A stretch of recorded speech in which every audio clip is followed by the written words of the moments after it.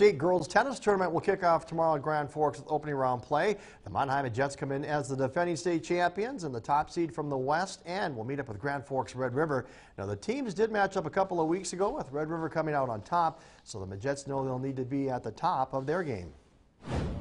Are fantastic players, and anytime you have two of them in a 3-2 format, you're a dangerous team. So it's a tough first round matchup. Our girls are looking forward to it. We played some very good tennis last weekend, and hopefully we can continue that early on. We just have to go down there ready to play and bring our best game, and it's state, so we need to play our best and play well as a team. I think we can easily compete with them, and I think we will beat them and move forward and try to go for that state title again. We kind of were nervous that the West region was going to be a little bit more harder to accomplish, but we did it. We worked well as a team, so I think we're really strong as a 3-2, so I think state should be a good turnout. And action begins at 10 a.m. with the championship game tomorrow at 6 o'clock.